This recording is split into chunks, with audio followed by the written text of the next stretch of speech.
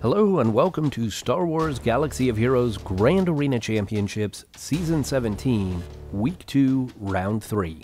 My name is Boma Fett. I'm currently 5-0, and I was traveling this week, and so I was not able to record my voiceover while I was doing my battles, so you're going to get commentary after the fact. My opponent this round was Nefzen, and I was unable to scout Nefzen ahead of time because of my travel schedule. So I just let my defense ride from the previous match and hoped that that would get me through. So let's take a look at the defense that my opponent set.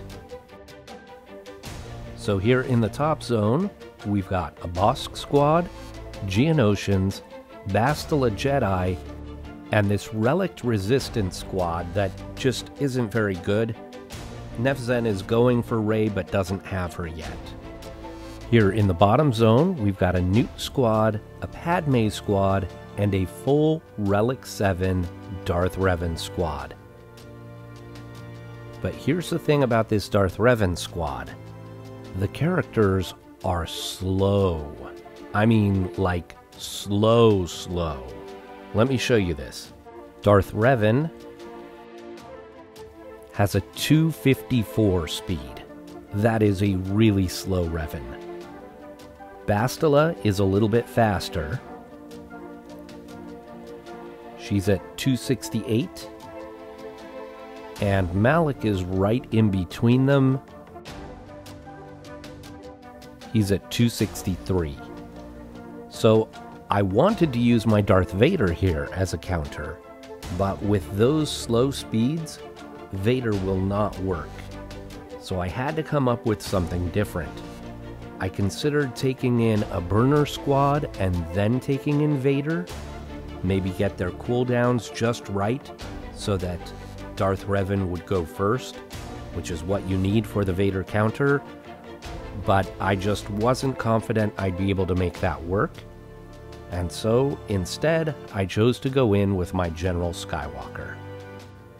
Now, this is not a counter that I normally do. And as you can see, my Rex is only gear 12, so I'm a bit under-geared, at least on one character. Ideally for this counter, you want Rex to go first, and then he'll do the arm cross thing, put the tenacity up, and that gives turn meter to 5s, and 5s goes second, and he calls General Skywalker to assist, and then General Skywalker goes third and gets rid of Bastila. Unfortunately, my General Skywalker is just a tiny bit faster than my Rex, and so my turn order is not quite right for this counter. So I wasn't sure that this was going to work, but it was the best bet that I thought I had, so I took it in. I go after Bastila, and I just do a basic here. I didn't want to do the AoE and trigger fear from Malik.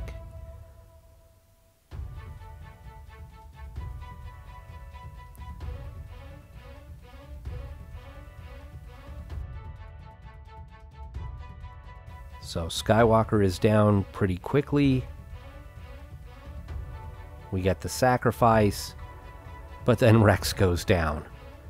So it's up to Skywalker to solo them. I take out Bastila. Get down Revan, and now it's one-on-one. Oh, he almost went down there. Just barely won that one. 46 banners is terrible, but against a Relic 7 Darth Revan squad, I was just happy to get through it. The rest of this defense doesn't look that tough. I've got Jedi Revan to go against this Padme squad, and I take in Old Ben as my third. The third doesn't really matter much in this matchup. Mark Anakin. Big hit. Luckily, I dodged the kick to the face there. We're going to do mind tricks here with Kenobi. We'll pass turn meter to Yoda.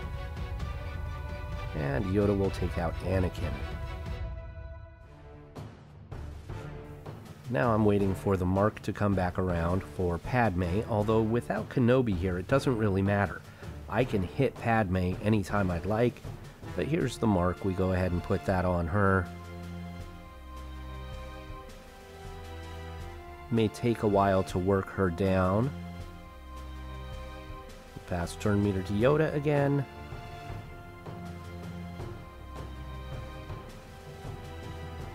And now I just want to recover some protection. So I call Revan.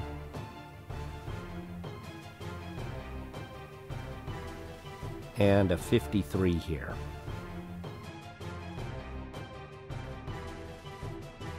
Versus this Newt squad, I'm going to take in Bastila, Ezra, and Kanan. And my thinking here is, number one, I've got 2 dispels, one from Bastila and one from Ezra. That will let me dispel the damage immunity from Droideka, so that I don't have to worry about the big hits from Droideka as much. But secondly, the protection up and the tenacity up will prevent Dooku from getting any stuns against them. So we start off going after Droideka, and this Droideka is not as tough as some other Droidekas I've faced recently, and goes down pretty quickly. Now Dooku hides them both, but if you hide both of them, you might as well hide neither of them. I get the stun on Dooku, and he's down real quick. Now it's just a matter of killing Newt a couple of times. There's once. And there's twice. So 54 banners. They didn't get through the extra bonus protection. Easy win. Now, what is in the back? Garbage. It's complete garbage in the back. So I shifted back to the top zone, and I went after the Geonosians with Palpatine, Vader, and Thrawn. My standard counter here. This squad will almost always get me a 53 or a 54 against Geonosians. It's just completely routine. A Force Crush, followed by Merciless. That brings Spy out of hiding. Throw the saber at Spy and kill him. Get an ability block against the Alpha. Now here, either one I hit is going to counterattack, so the Brute counterattacks. I do a Force Crush against Sun Fac, that prevents him from counterattacking, and then I get rid of the Brute. Now I'm going to Fracture the Alpha, that will prevent the Alpha from bringing back the Brute. Get some stuns here with Palpatine. I've still got the ability block on the Alpha, so he still can't bring back the Brute. Pass turn meter here, and go into Merciless again. Bye-bye Alpha. Force Crush. And bye-bye Sun Fac. 54 banners. So next up will be the Bastila squad, and I have my Darth Revan available. I usually put Darth Revan on defense, but because I just let my defense roll over from last round, I have Darth Revan for offense. So, as you would expect, I'm going to start with the Fear, and then here I'm trying to decide, do I do more Fear or do I just attack? Everybody's already got Fear, so why put Fear again? So I just attack Yoda. I'm going to try and get rid of Yoda as quickly as possible. There are a couple of counterattacks, so my Darth Revan's hurting a little bit. But Yoda's gone now. Next, I'm going to go after Basti, and she's kind of thick because of all the extra protection up that she gets, but Darth Revan makes quick work of her. And then bye-bye Ezra. So 53 banners there. Next up, we're going to go after this Resistance squad, and because the defense in the back is so weak, I've got tons for offense. So I've got my Padme just sitting here. I might as well use her, right? So Anakin is going to go first, and I'll just do the AoE here. Get protection up on everybody. And I'm not quite sure why I did it. I was trying to decide who to go after here, so I'm thinking in my head, who do I attack? And I think I went after Poe because he was the squishiest, and I thought I could get him out really quickly. Oh, that scary Rose Tico attack. So now I have to go after Finn because Finn is taunting. But I get rid of the taunt, and then Poe goes down. And we're almost through Finn. Rose keeps getting attacks. She's taking some banners. Finn is down, and Rose is down. 53 on that one. All we have left in this zone now is the Bosk squad. And I've got my CLS, Han, and Chewie. So I'm going to go ahead and take them here. Normally I split this up to give myself more depth, and I do CLS with 3PO and Chewpio, and I do this. I do Kira with Han and Chewie, but I don't really need to do this in this matchup. Because of that garbage in that back zone, I don't need that extra depth. So I swap out Kira and put CLS in, and I take in the full CLS Han Chewie squad. Start off by stunning Bosk, and then we're going to stun Jango Fett, and then go after Boba. And unfortunately he dodged. I could have had all three of them stunned there, but Boba dodged the shot from Han. Boba goes down quickly. We stun Bosk again. And Jango's down once. He did get the burning out, but now Jango's down twice. And stun Bosk again. And stun Bosk again. Guys, put tenacity on your Bosk. You have to have a high tenacity Bosk. He doesn't do any good if he's stunned the whole time. 54 banners. Great banner recovery on that squad. I love it.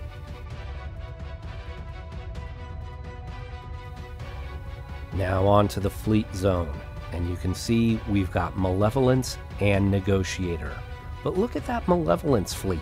That is a weird Malevolence fleet, and I didn't realize it at the time. And so I kind of made a tactical error here, and I thought, you know, I don't like doing mirror matches, and so I'll do my Malevolence against his Negotiator, and my Negotiator against his Malevolence. So I start with my Malevolence against his Negotiator. I do the standard comp that I usually do here, which is the 2 droid ships, the 3 Geonosians, and then IG-2000, and I left the Houndstooth on the bench just in case I needed to clean up something. And now, I actually thought that this comp was going to be easy to get through because there was no kind of tank on the other side. He wiped out my Vulture droid really quickly. He's gotten a bunch of debuffs on my Sunfac. I do get out the Buzz droids here, but I think I kind of made a mistake here by focusing down on Anakin. I know that that's kind of the standard thing you do, is you try and get rid of Anakin as quickly as possible, but it didn't really work here. I think I could have taken out Snips maybe early on, and that would have reduced the damage coming from the other squad. Here I have a chance to bring in a reinforcement, and for some reason I didn't. I'm not quite sure why, but I didn't. Usually I'll bring in Spy there, and for some reason I did not. He gets his ultimate really quickly, and I'm just in trouble here. I mean, look at that. That was ridiculous. So here I do bring in my reinforcement. I bring in my Spy. And, of course, I did not get the taunt where I wanted it on Anakin. And that's all she wrote. It was bad. It was really bad. So at this point, I figured I was not going to get the full clear. I did just want to clear his negotiator fleet. So I take in my negotiator fleet. But I was foolish. I should have paid more attention to how damaged his ships were. He had ships that were about to die. So I did go back and forth here about debating whether I should be holding some of these ships and maybe splitting this fleet up so that I could try and take out that Malevolence fleet. And I went round and round and round, but I really, had I paid more attention to how damaged his ships were, it would have been obvious to me that I didn't need all of the reinforcements that I took in. So here at the beginning, he's going to get a whole bunch of attacks in a row. His fleet was turn meter loaded, and they go off. But here I get the AoE from Anakin. Snips is almost dead.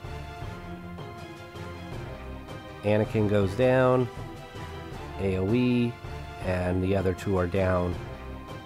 Didn't need any reinforcements. 42 terrible banners, but just happy to get through it. But I was also kicking myself because I had Ahsoka and Rex and Plo Koon on the bench there. I could have used them in this battle here. Luckily, I did save myself the Houndstooth. So I put together a hodgepodge of a fleet. I do have a couple of tanks here. I've got a little bit of offense. I'm just hoping maybe I can get to the ultimate, and Tarkin's ultimate can wipe out the other fleet before the Malevolence's ultimate wipes out my fleet. I put up the taunt here. I really want to get rid of Kylo Ren. Kylo is the big threat on the other side, so I focus on him. And luckily, he was kind of squishy. I have no idea what Kylo's shuttle does here. I'm having to read what each ability does, because that's a ship that I just never use.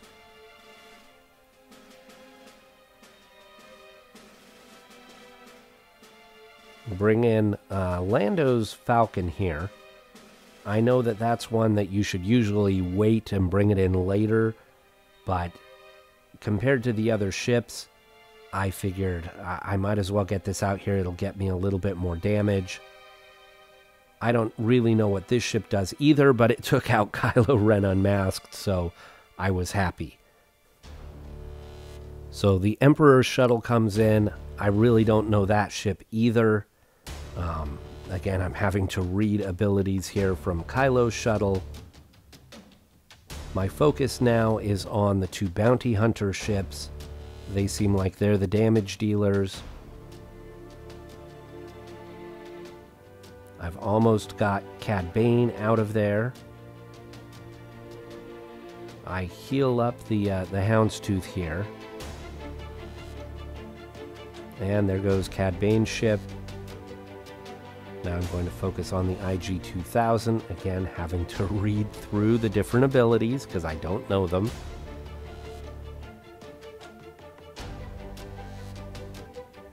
And I've got Boba Fett's big bomb. And I lost my Kylo shuttle. There goes IG-2000. Now I just need to get rid of the Emperor's shuttle.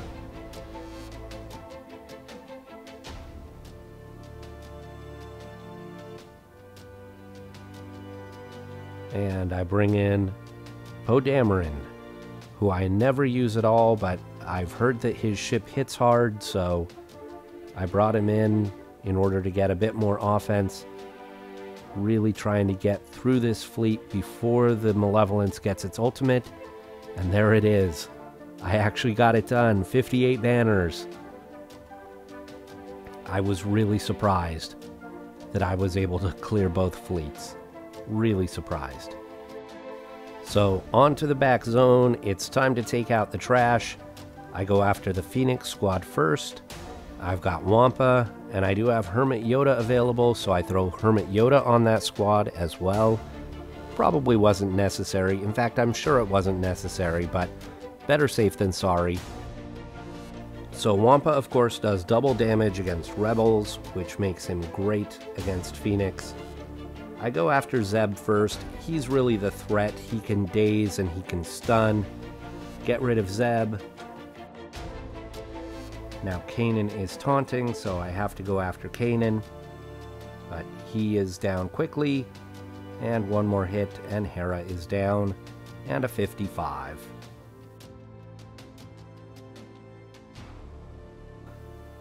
Next up is the Ewoks, and of course, Ewoks means nest. So especially when there's no Logray's the one who can daze nest and prevent the counterattacks. There's no Logray, a nest solo is in the works. I just threw this on auto. I'm just going to fast forward through this battle.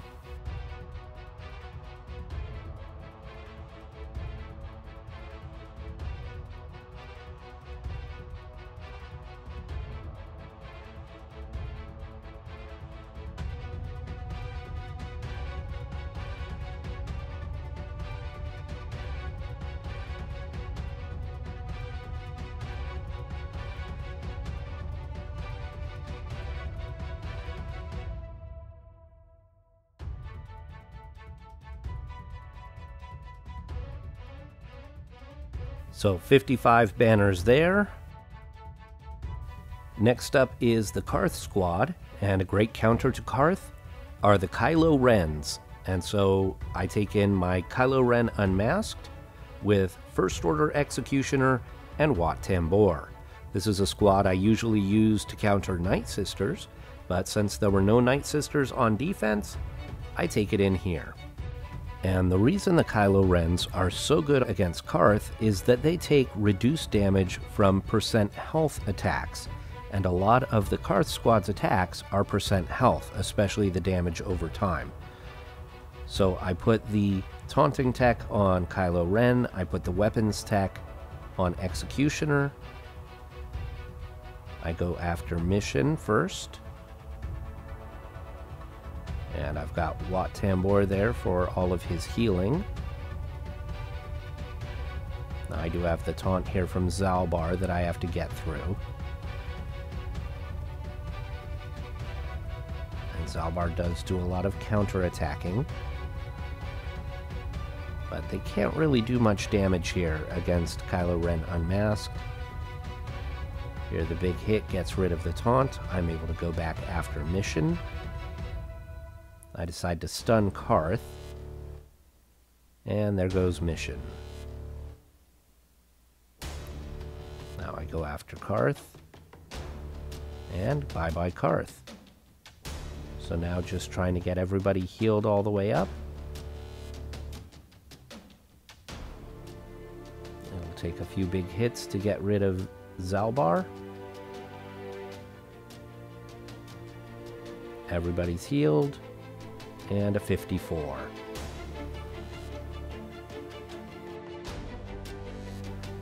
To finish this off, we have this complete garbage First Order squad. When you think First Order, you think Jedi training Rey. So I take in Rey, R2, and BB-8, although I got BB-8 and R2 in the wrong slots there. I'm so used to BB-8 being to Rey's right, I end up, you'll watch, I end up actually clicking on the wrong droid here in just a moment when I'm trying to call an assist. Here's a burning, and now right here I call on R2 instead of BB-8 just because muscle memory is to click on the droid to the right instead of the droid to the left.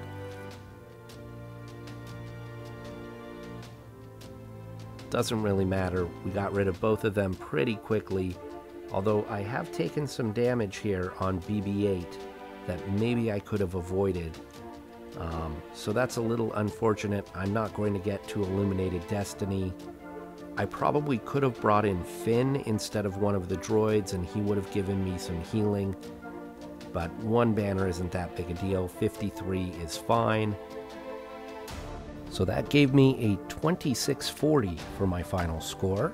That's not terrible, but it's not great. I did feel that that kind of left the door open for Nefzen. If he was able to one-shot my defense, I could lose this. So let's see how Nefzen did against my defense. So there it is, only one zone cleared. Here in the bottom, we have 2 tries against GK, no tries against Grievous or Malik. In the top zone, 2 tries to get through Newt, 1 shot against Hux, 1 shot against Poggle, and 1 shot against Bosk. And against the Fleets, 2 against the home one without getting them down, 1 shot against Thrawn. So the final score is 2640 to 1582. I would like to say thank you to Nefzen for the match, and thank you all for watching. I will see you in the next round.